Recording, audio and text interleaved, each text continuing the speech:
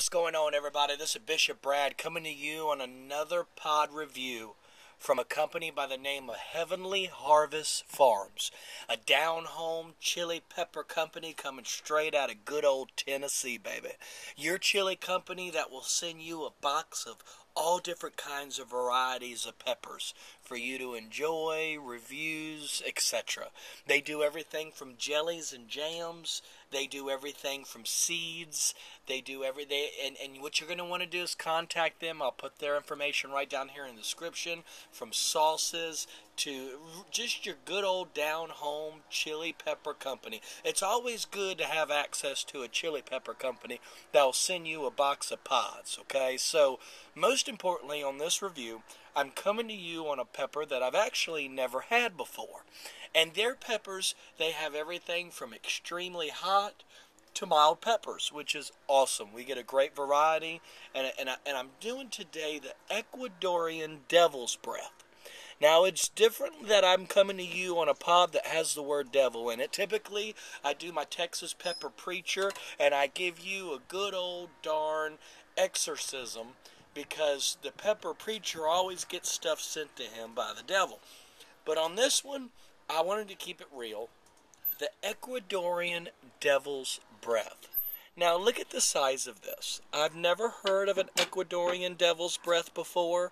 I don't know much about it. I don't have much information. But it looks like it's a very prolific plant when it comes to being abundant when it comes to peppers. Because typically when you have peppers this small, you typically get a lot of them. So I've never seen it. The plant, I've never heard of it before.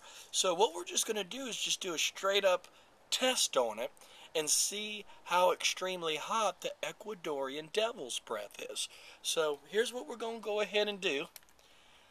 Here it is. Look at this thing. It's a gorgeous looking red little pepper. So let's see what kind of punch this thing packs, if it has any punch at all. Alright, let's go ahead. Let's roll.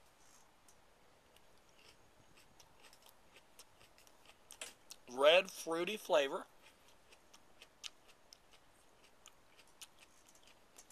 Here it comes. Oh, it doesn't have a strong capsaicin flavor in it at all. Almost the heat of a... Good Lord, that is a good tasting pepper. Here comes the heat. The heat of a habanero. Good Lord, that pepper was delicious. Not extremely hot. Very much enjoyable. This is actually a very good pepper. It almost has the heat of a serrano or a habanero. Maybe a hab. This is a habanero style of a pepper. This would be very enjoyable for salsas, eaten in the raw with your dinners.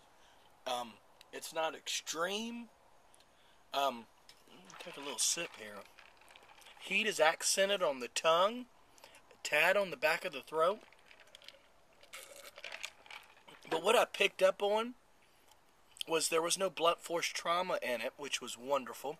You got the full access of the flavor of that actual pepper, and I actually love that flavor of the Ecuadorian Devil's Breath.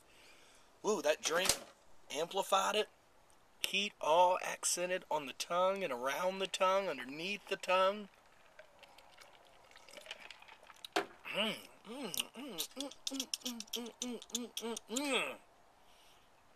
The Ecuadorian, I got some Ecuadorian Devil's Breath right now, boy.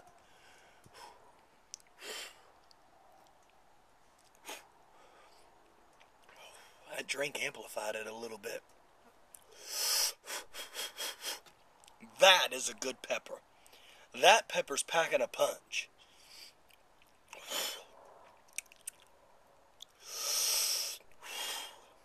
Not too extreme. Definitely the heat of a hot habanero. But I love the fact that there was no capsaicin flavor. That extreme capsaicin flavor, none of that was in the pepper. It was almost a sweetness in a way, but your typical fruity red.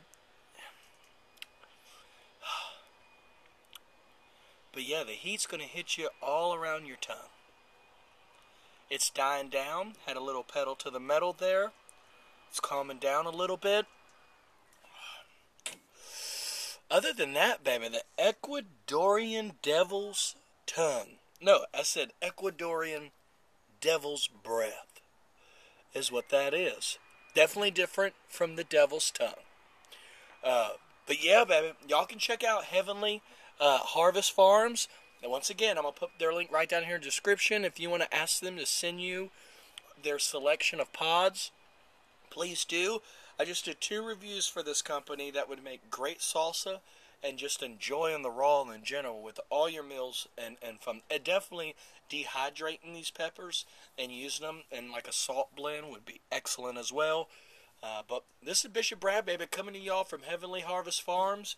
Great job, Mr. and Miss Tyler. And I thank you for sending me what you sent me. I hope you've enjoyed these 3 videos I've made for you. The others, I'm gonna set aside because they're gonna go bad. I have a lot of pods coming in, and I want to use them for something really good and enjoyable. So much love, man. This is Bishop Brad. I will see y'all on the next video. Y'all have a good one. Bye bye.